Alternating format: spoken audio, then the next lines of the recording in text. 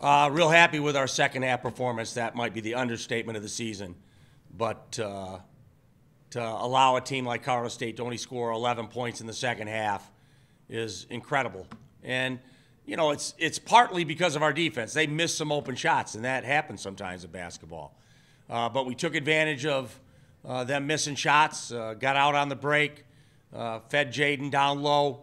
He fouled two of their bigs out, and it was sensational.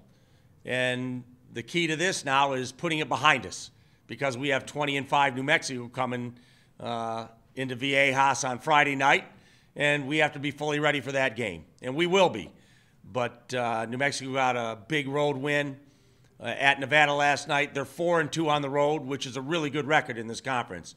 So we know they're very dangerous, and we'll have to really do a good job prepping over the next 2 days to be ready for that task of playing the Lobos here in Viejas.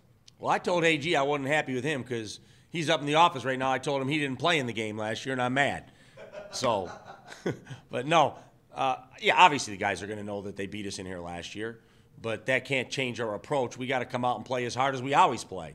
You know, you can't be a team that rides a roller coaster and you're playing maximum one day and then you have letdown. You're as a coach looking for a level of consistency.